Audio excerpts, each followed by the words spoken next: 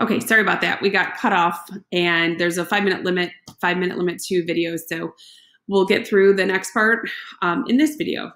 So again, like I was saying, your goals, it does track your goals, and that's kind of what you're graded on if you're meeting those goals and things like that. So make sure that you are paying attention to what they're wanting us to, see from you, what they're expecting you to kind of do for this social media marketing position that you're going to be working on.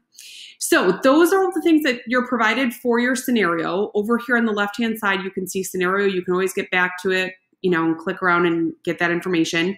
You're always going to receive a weekly memo from your CMO as well, kind of telling you what they're looking for that particular week. And then you can, once you kind of have a good grasp on this and understand what you need to do, you can get to posting. So when you go to post, you'll see that you have up here at the top, you have what you've spent so far this round and then the amount that you have remaining.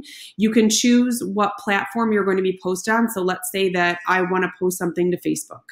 Okay, so I'm going to click on Facebook. If I click on Twitter, you can see I get different items to where I'm going to post. I can post to a few different networks at the same time.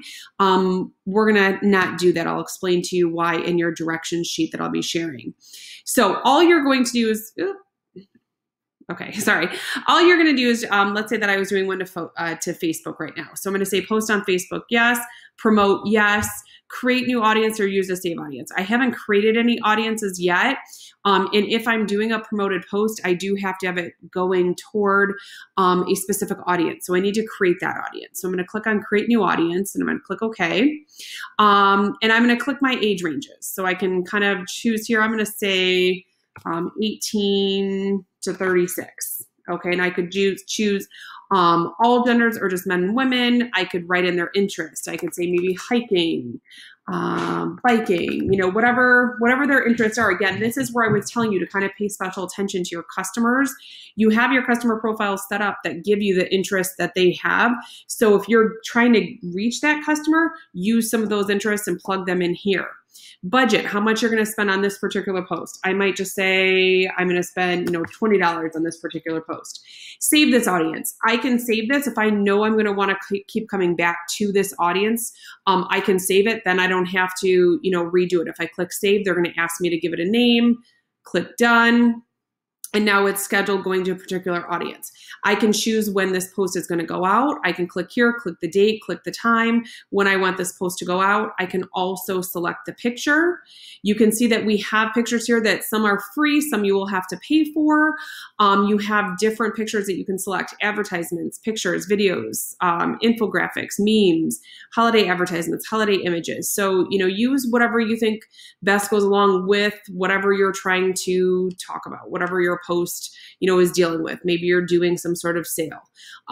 Then I type in, right here, whatever my content is. We'll just leave it at hello world. I'd click schedule. Then it would show down below in my pending posts. Now, as far as how many posts you have to do, things like that, I will outline all of that in your direction sheets. I just want to give you a visual here of what you're going to need to do. Once you have all of your pending posts for that particular round, you're going to then click run simulation. And what that's going to do is it's going to run your simulation. It's going to tell you your ROI, your return on your investment. It's going to kind of grade you and stack you up against other members in your class. You'll notice that each round, where this is round 1 of 6, for the odd number rounds is when you're actually doing your posting. Then the even number rounds is when you're kind of analyzing how you did that past round. So round 1, you'll actually do your postings. Round 2, you'll go and analyze how you did in round 1. Round 3, you'll do more postings. Round 4, you'll go and analyze how you did in that particular round. And then we keep going from there. So this kind of gives you a visual of how it all works. Please let me know as you're going through if you have any questions. I'd be happy to answer them. Use the group chat in order to communicate with others if you're stuck on something. And I will share the document of everything that you need to know as far as what your criteria is for this particular simulation. Talk to you soon.